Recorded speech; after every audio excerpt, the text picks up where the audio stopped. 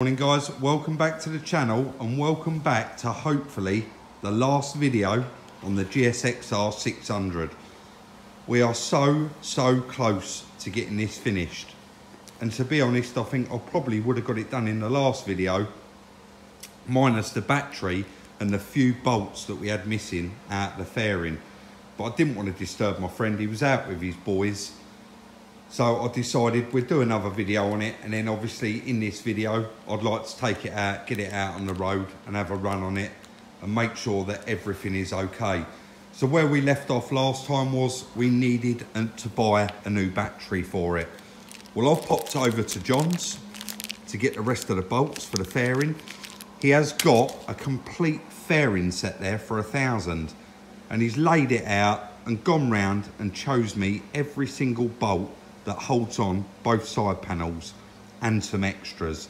So we should now have everything that we've got. I have run the other video by him and showed him a few little bits, and he told me that one of those wires it shouldn't be curled round like it is, so I'll be changing that in this video. So I'd like to get this buttoned up, get it cleaned off and get it out on the road for a ride. I did just have another bit of luck while I was at John's. I said, I do need a new battery. Have you got one here? And he said, yeah, I'll change them all the time. And he had 5 or 6 because he puts the lightweight ones in for racing.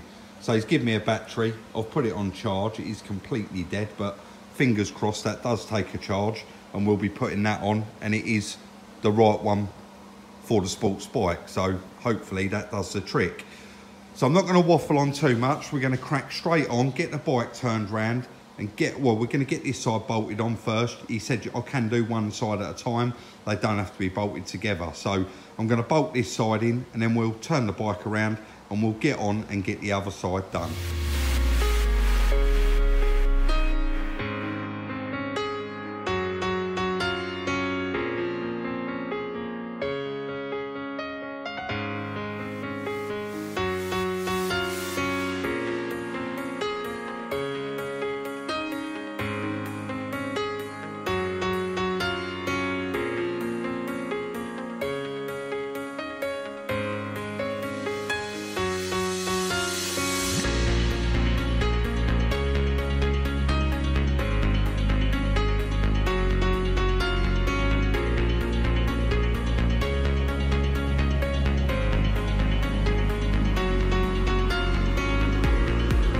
So I was quite lucky there. There's a couple of bolts that are irrelevant to it. I'm not sure what they are, but there was one bolt missing, and it was a really small one that goes under here. So Chris has got pots and pots of new nuts and bolts, so I managed to find one that fits it nice. Put a washer each side of it, a lock washer and a nylock nut, so we're quite good there. And I've been thinking about like the safety aspect of it. Even though it was only plastics and stuff like that that's removed, this is still basically a really powerful machine, and it needs to be absolutely 100%. So I did do the MOT history check on it, and it's come up that it's actually MOT till October. But I've looked into that, and the MOT actually run out this month, but it's been given the government 6-month extension, and I don't really, I want it to go and have an MOT and be checked over. That way I know. So the motorbike shop is open. I am going to try and book it in.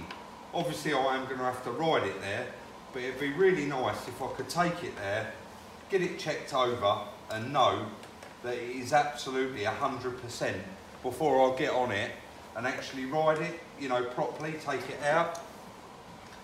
So I'm going to get that battery on there shortly, and that is going to be the last bit. They certainly fit a lot better then when you put them on the right side. I'm going to chuck the battery on now. It has took a little bit of a charge, so fingers crossed that does do the trick. Sorry, I know I've just gone out of shot there. Just going to turn that camera around a bit so it can see me. Yeah, it can. I'm going to ring them up, get it booked in, and then hopefully that will be the end of it, and hopefully they don't pick nothing up, because if they do, I am going to say to them in the shop, if it does need any little bits and bobs, can they do it while it's there? Because there's, and maybe even an oil service. I know I reached out in that other video, see if someone wanted to check it over, but I'll say it is due an MOT, so we might as well just do that. And that is pretty much a safety inspection in itself anyway, isn't it, the MOT? So I'm just bolting this battery on. We're going to put the seat on. There's no bits left, so I'm done as much as I can do with it.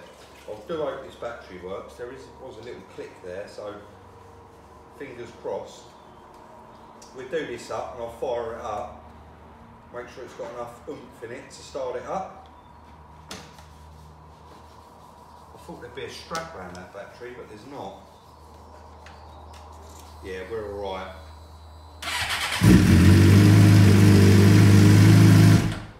That's perfect. I know you shouldn't start something up and turn it off straight away, but how about that? We've got these last 2 bolts and we are done. Sorry, let me know what you think about me cutting in and doing it a little bit more live like this. It's not something that I normally do, but we're trying to change things a little bit. We're not trying to change, just trying to improve, you know, with every video. It'd be really nice if we get bits in that other people want to see, like little bits like this. I know it's pretty irrelevant, you can't really see what I'm doing, but it's nice to get on, do the work and chat at the same time. That way I'm not cutting in, chatting, telling you what I've been up to and then putting it on time lapse and going to something else. So yeah, please let me know what you do think. We are nearly here, we've got the last bolt going in.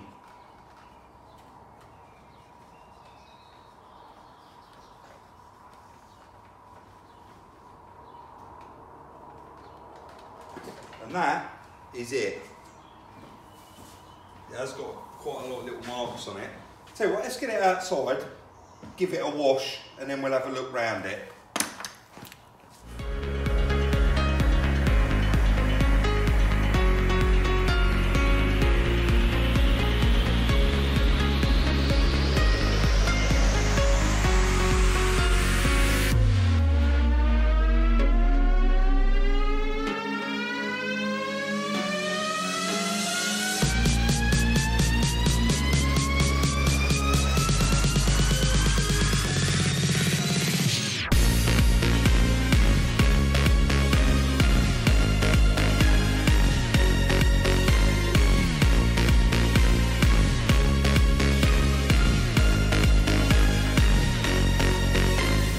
All nice and clean. It does have quite a few little marks around it.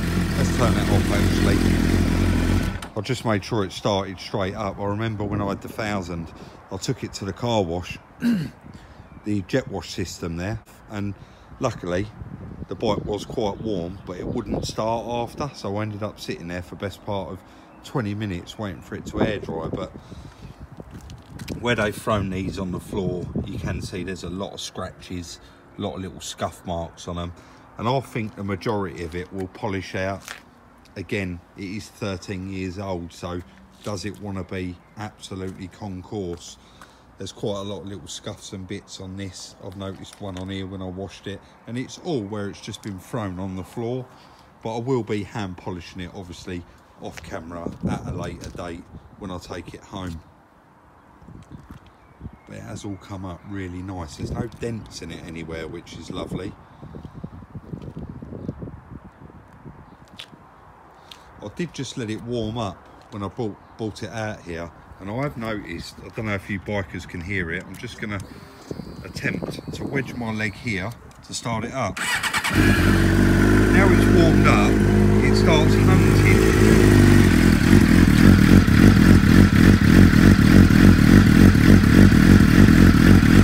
I don't know if that's serious. 1000 certainly didn't do that. It's staying running, but you can hear it hunting. And the rev counter's not really moving. You can see I've got it up to 48 degrees now.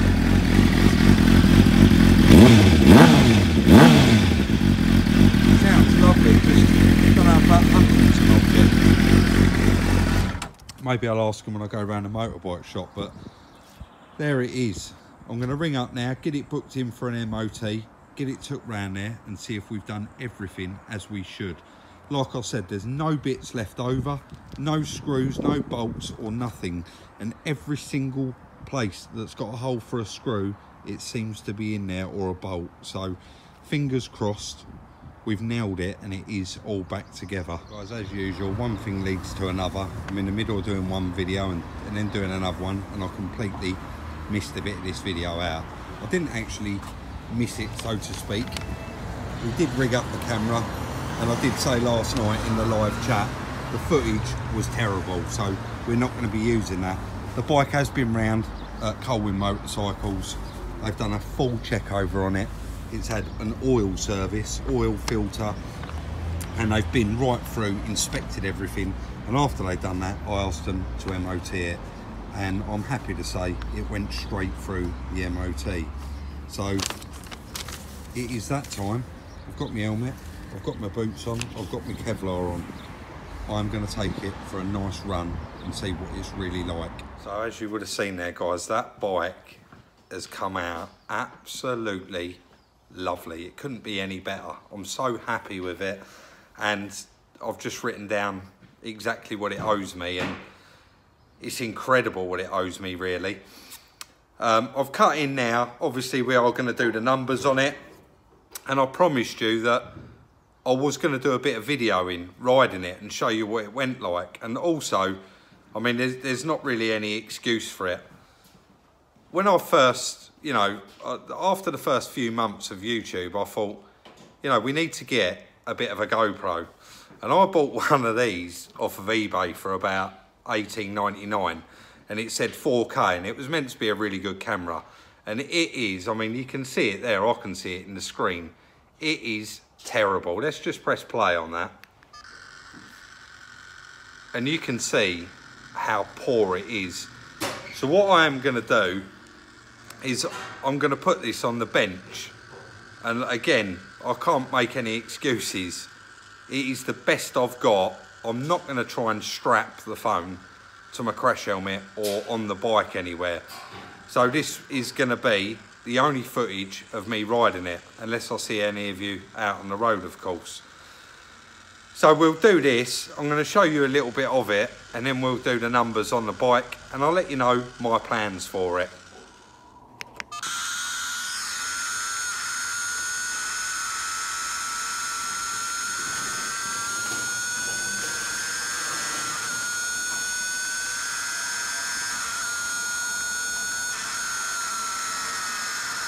Just want to stress, obviously it looks a lot faster than what I was going. I didn't break any speed limits at all, and it just sounds like it's going really, really fast. It is a really loud bike. It's got a loud exhaust on it, and I didn't break any speed limits, if anyone was worried.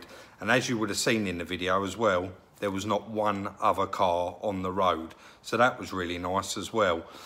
So that bike, my friend had actually been offered £1,000 for that bike, and straight away, as soon as he said it, I was like, well, that's a bit lowball.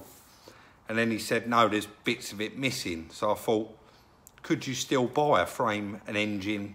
He's got all the paperwork for it, it's not recorded, for £1,000. And I thought, no, you can't. You wouldn't be able to buy an engine for that, I shouldn't think. And I said to him, what do you want for it? He said, well, I want a bit more than that for it. I said, well, what about if I go and collect it, etc. And he said, sorry, I had to put that in. People say that I always say it, so I had to put it in there. I said, look, we'll go and collect it. We'll deal with it all. And he said, make me a bid. So, look, I know you probably think this is lowball, but at the end of the day, I hadn't, you know, I didn't know what was missing. I didn't know what was coming with it. So I said, would 1,100 buy it? And he said, if you're going to get it and you're dealing with it and it is, you're buying it as it is, where it is, no matter what, you can have it for 1,100. So I paid the man and I went and collected the bike. So to go and collect it, it was £50. We put diesel in Chris's truck plus the toll. The screens, the clips and fixings, obviously John give to me, and he wouldn't take any money. So I'll give his little boys £10 each, so that's 20 quid. But I ain't even going to count that. And Colwyn's, I took it round there and I had a full inspection. I had them go right over it. They spent a couple of hours on it. What else did they do? Oil and filter and an MOT. Obviously, again, I'm in the trade, I know him really well, and he has sold quite a few of my bikes for me on an SOR basis, and he has always sold them. So my last 1,000 went there and the Harley went there. So the total that bike owes me is £1,330. And I don't think you could buy that bike for that money anywhere in the world. That was one of the best bargains I've ever had. I think that that bike is worth an absolute minimum of £3,000, but could be worth this time of year up to £4,000. I did take it out yesterday for a couple of hours. Unfortunately, my other friend who's got a bike was working, so he couldn't get out. So I did go out on my own, and I got quite bored after about an hour and a half. It does get very, very boring on your own. But I do like the bike. It's insured, it's taxed, it's got a new MOT on it. So, and for the money it owes me, I'll quite happily leave it in my garage and use it as and when I need to. But I did come in this morning and said to Chris, I said to my missus, do you want to go out for a ride? And she said, I'm not getting on the back of that bike. It's too high up and she don't really like it. But when I had the Harley, she loved getting on the back of it and we used to go out. So I have been having a little look at some Harleys, a 48, what I had before. And so there is a good chance, if I find one I like, I am going to sell that bike or I'm going to trade it in. But at the moment, what a lovely bike for £1,330. I couldn't be happier. And I'm sure all of you would agree that was an absolute bargain. If I did miss anything in the video that you wanted to know or you wanted to see, please do drop it in the comment section and I will get back to you. I know there's going to be bits I missed. I would have loved to have filmed more, but this is absolute joke. It's rubbish. I paid £18 for something to put in the bin. Not only did I pay £18 for it, I had to go and buy this, and it was an additional £15. So absolute waste of time. I'm going to buy a nice GoPro, like I said the other day, and we're going to have that up in the workshop. So yeah, if I've missed anything, drop it in the comment section and I'll definitely get back to you. If you did enjoy this video, please do give us a thumbs up. We really do appreciate it and it shows your appreciation. Check out the merchandise. The link is in the description. This t-shirt is not available in the merch store. Sorry, so many of you asked about this t-shirt. It's from River Island 7 years ago and it is just a work t-shirt, sorry. Instagram, follow us on Instagram for the little sneak peeks throughout the day at Salvage Rebuilds. Like, subscribe and share. Thank you all again very much for watching and we'll see you very soon in the next one.